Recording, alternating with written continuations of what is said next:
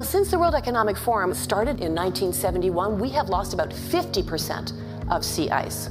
How do we reach those not in the room? Because we're really preaching to the choir. When it comes to the climate crisis, there is no time to waste. It's an existentialistic issue for humankind like we have never experienced before. I'd like to be optimistic, but hope is not a plan. We need global leaders to act now.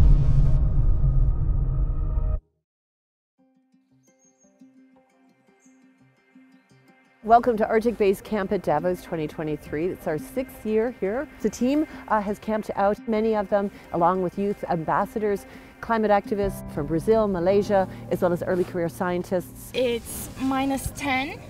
All staying here at Basecamp to speak science to power. We're no longer talking about what's going to be coming. We're talking about what we're dealing with now. When you talk about food security in Africa, it's a big problem just because of climate change. I have been given the wonderful opportunity to travel to the Arctic, and I've seen climate change and its drastic consequences firsthand. The science is what is telling us about what's happening. The polar regions are actually the control center for our climate system, and they are undergoing such rapid change. We have to cut our emissions in half this decade if we have any hope of achieving the Paris Agreement. It's clear that the forum is really understanding that there is a gap in their agenda. They've done a lot on nature and climate, but when we take a look at the cryosphere, the frozen parts of the planet, they are largely absent, and we can see that this year that's a major change. If we take a look at the tipping points, 9 out of those 16 are in the polar regions. I was absolutely honored to be at the Unlocking the Polar Crisis session. The poles are the fate of humanity,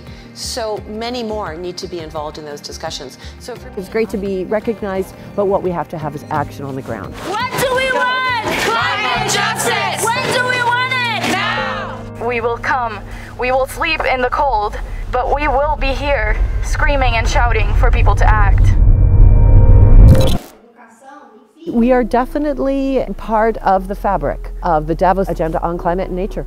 A mudança ela é de natureza profunda e ela dialoga com o grande desafio de integrarmos a economia com a ecologia.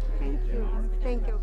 This is indeed the critical decade. Science shows the private sector and governments where action is possible. And those countries that want to do more but can't, how can we help them with knowledge and finance and other ways to be able to raise the ambition? We're running out of time, so the real issue here is about how do we scale up fast? That was the conversations that I was having inside. you have to have natural science and social science together so that we can really take a look at global risk and co-create solutions to go at scale.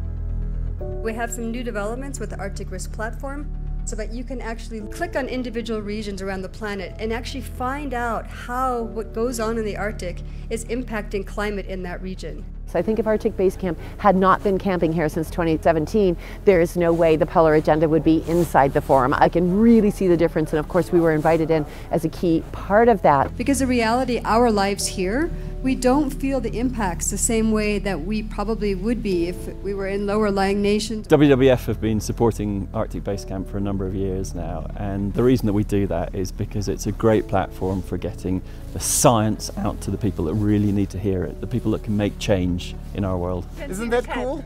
Okay.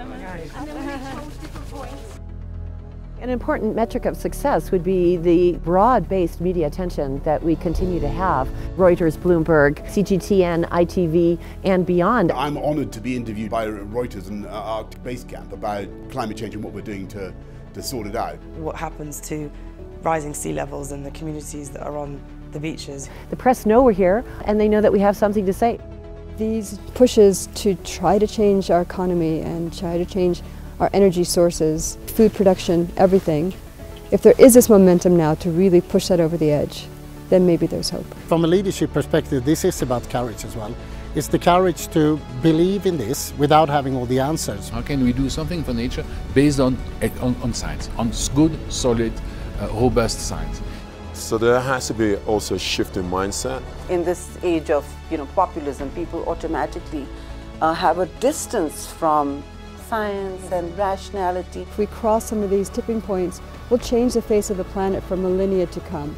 If we don't listen to science, we cannot make good decisions. I think scientists are badasses. I think what you're doing here is amazing. Everywhere I went, inside the Congress Zone, up the vernacular, inside a party. So really very much a welcoming of our presence here as an established part of the Davos agenda. Don't give up, keep on fighting till we actually get the change that we're all looking for. I don't know how many times we have to say it. Please act now.